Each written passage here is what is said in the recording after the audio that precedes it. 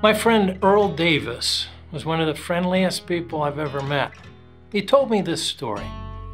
He was driving through Los Angeles and he and his wife Jean got lost. They wandered around for a bit and then they wandered into an extremely difficult part of the city.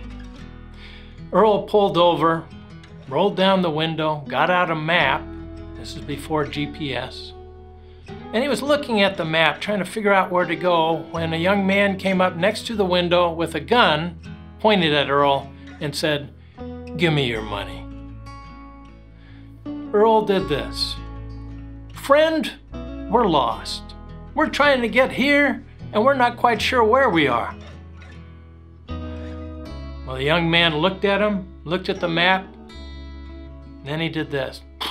"Well, here's what you do. You got to get over here, then you head over, go to the light, turn left, and once you get there, you'll know you're good to go." Earl said, "Thank you," and he sped off. Now here's the thing about Earl, and by the way, I'm not recommending you do that every time in that situation. But when Earl said friend, he meant it. It wasn't dependent on what the other person was doing. What kind of friends do you have in your life?